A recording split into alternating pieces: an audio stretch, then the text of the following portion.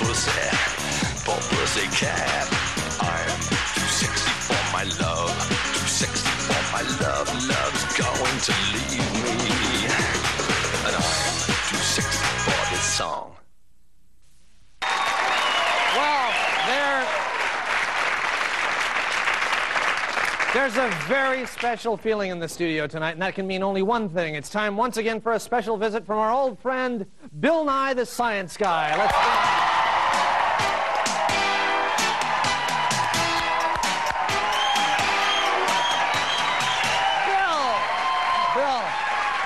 Nice to see you, nice to see you. So nice to be seen, John. It's nice to be here, and I'd like to announce to the audience, congratulations, our very own Bill Nye the Science Guy. In 2 weeks, February 28th, is going to be on the David Letterman Show. So, Bill.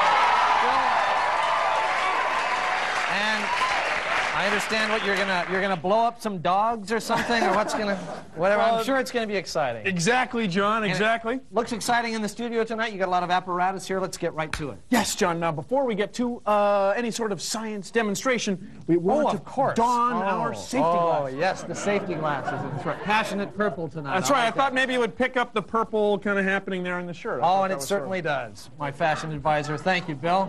Picked up the purple nicely. Now, the machines. We've got lots of stuff. Now, John, to get going here. Indeed, indeed.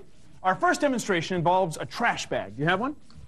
Geez, I'm fresh out, Bill. I'm sorry. Why, look who's here. It's Ed Wyatt, science team member. He has a trash bag. Thank you. No. John, excuse me just a moment. Oh, Ed, sure, Bill. I can't help but notice what a nice shirt you have on.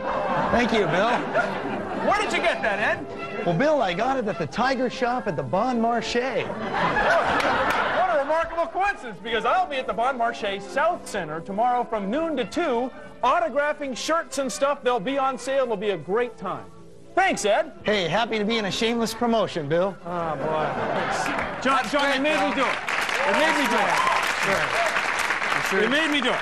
You don't want to John? unload anything else? You got any Partridge Family records you want to sell or anything like that? This ordinary trash bag from the King 5... Came directly workers? from Evening, I believe. No. Okay. And this is a hairdryer. You may not be familiar with it yourself. No, I've never... Yeah, I'm sure your wife can help you. So we're filling... I've never seen one of these yet. Ordinary trash bag, filling it with hot air. Now, if you're a scientist at home, feel free to do this. This works cool. That's just a few minutes, a little warm on top. I turn this off. Oh, there it goes. And there you go. It's getting stuck in the lights. Now, John, I bring that up because that's the first of our two concepts we need for tonight's... Okay, that's the first concept. Right, for tonight's dramatic thing. Yeah, now that is, John, you know, people traditionally say hot air rises, but what's actually happening, cold air pulled down by gravity is squeezing the bag up. Okay, concept number one, cold air squeezes. He squeezes, exactly. Oh, look, and it's a boomerang bag. Oh, yeah, there we go. Right to us. How about that? Fantastic. Okay, well, now, John... put it right down there. Okay. Concept number two, cylindrical thing. Yeah. And then thing the same diameter, but this beautiful trout shape, kind of a oh yes, exactly rainbow the word trout that I shape, would have airfoil shape. Now, we turn on our wind machine. Now you'll see it's free to pivot. Yeah. And the one with the least drag, you see, gets pulled toward the fan. Do you see that? The actual trout. Cylindrical shapes, round shapes, have a lot of drag. Round shapes are a drag. Cold water. Cold air. Cold air. Squeezes. Okay. Now, John, here is a miniature wheeled boat of science. Okay. So and on this, you see, we have window screens. Now, window screens, you would say they don't have a lot of drag. But, John, you see, you can blow right through them. Yeah. But actually, John, because the wires are made of round shapes, they actually have quite a bit of drag.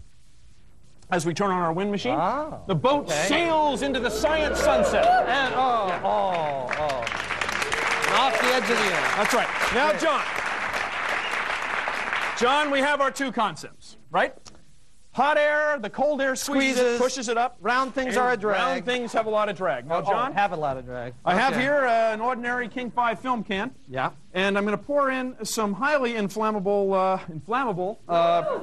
denatured alcohol, ethanol, with an azeotrope in it that makes it unpotable. Used to live on that stuff. That's great stuff. When you were stationed out there, did you? Yeah. So, John, this will be our source of heat for the hot air rising, the cold air squeezing. Yes. Oh, what do we got over here, Bill? Now, John, I have here... We got a little barbecue going. Yeah, we have here a little... an incinerator. We have here a cylinder. Yeah. Let me get the heat going. Okay, so we go. A cylinder now with fire in it. A cylinder with fire in it. Now, John, this cylinder is window screen. It's all these round wires, all these lovely round wires. Now, Same John, concept, we are about to create a tornado of fire. Oh, boy, the tornado of fire. I can't wait. Okay, Bill, plug it in first. There, okay, good. Now, he activates. Now, let's see it tornado. Is it tornado? Ooh, oh, whoa, whoa, oh, Now, as it gets warm, it will go up a little higher. Ladies and gentlemen, the tornado of fire, Bill Nye the Science Guy. Congratulations.